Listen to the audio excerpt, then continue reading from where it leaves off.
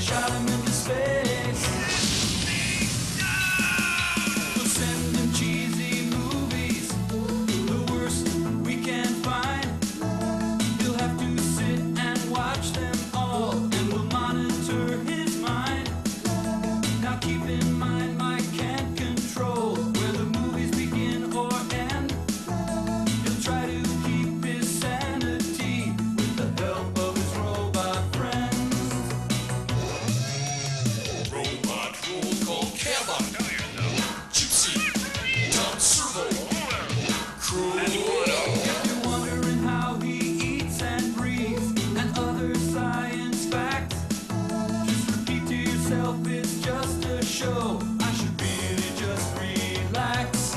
For Mystery Science Theater 3000.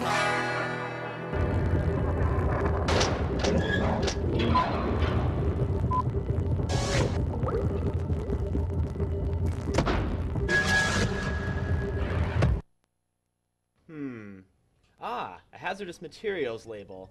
I'd say we could use about a gross of those. There you are, Servo. I want to talk with you. Oh, hi, Mike. Hello, everyone. I was just about to ask Servo here, what the Sam hell is up with all these signs? Quality, Mike, that's what's up. Have you ever stopped to consider the importance of workplace standards? Why, it's amazing we ever got anything accomplished with our lax ways. So I've embarked on a quality initiative to make us fully ISO 9000 compliant in all of our workplace labeling standards. But Servo, this is ridiculous.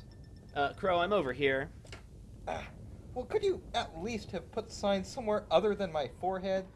I'm sorry, Crow, but you wouldn't want us to miss getting ISO certification just because of one little label, would you? This isn't about one little label, Servo.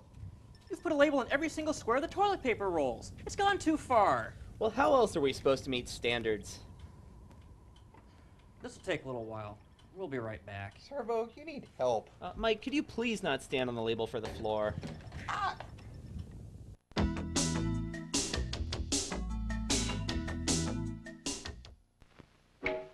It's a snap to have girls in the palm of your hand. It's a snap with new command. New Light Command holds hair down without weighing it down. We put a dab of hair cream here, the same amount of command here. Look, cream, heavy, greasy. Command, light, clean, holds hair down without weighing it down. Want girls in the palm of your hand? Take new command. So I've replaced the labels with microdot identification marks that I can read, but they won't bother your precious human vision at all, okay? Good. Thank you. What about me? What about you? Hold on. The Mads are calling. What's happening, sirs? Ah, Mike, discussing workplace safety with your little ones, eh? What a coincidence. Frank and I are just speaking along similar lines. Isn't that right, Frank? Right, Dr. Forrester. You'll recall, Mike, that we had to leave the upstairs portion of Deep 13 after that nasty little business with the nuclear reactor melting down.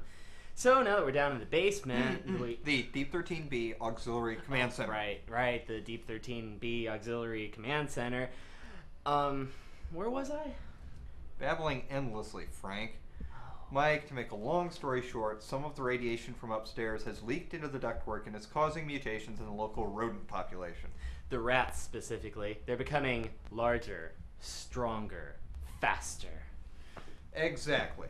So, logic dictates we must create a rat trap that is also larger, stronger, and faster. Hence, this week's invention. It's the new X2 high-speed rodent dispatcher. It'll lure in today's modern rodents with the tempting, salting taste of corn chips and then snap closed in a fraction of a second, ending your rodent problem. Hey, and they're guaranteed 2 years or 1,000 rats, whichever comes first. That's right. And if you build a better mousetrap, the world will beat a path to your door, they say. Hence, to accompany the X2 high-speed rodent dispatcher, we have the X3 high-speed human dispatcher. Well, gee, Dr. F, how are you going to lure all the humans into it? I recommend you bait it with a remote control and a box of Godiva chocolates to ensure trapping both genders. What do you think about that, my spaced-out consumers? Oh, is that where the remote went? I was looking for that. Rodents of unusual size? Nah, I don't think they exist. Enough, you two. My invention this week is a handy little device for those gifted with the talent of speed reading. You show-offs. Crow. I'm just kidding. This tool will help you with the tiresome task of turning the pages in the book you're reading. It's called the page flipping finger. Sure, just because you can read fast doesn't mean you can turn the pages quickly. So now there's our invention to help you out. And it comes with an optional rotary head of pre-licked thumbs for those of you with alternative page-turning habits. How about that? How about this, Mike? I'll pretend I'm impressed and we'll move on. What say? Now, while I go set up my new rat trap, Frank here will tell you about today's experiment. Thanks, Dr. F. Well, Mike, we've got a real tempting bit of bait for you today called Invasion of the Animal People. It stars John Carradine, who was edited into the movie after it was filmed, and Robert Burton, who wishes he were edited out. But first, a pair of tasty little shorts. Bon appetit! Oh yeah, left.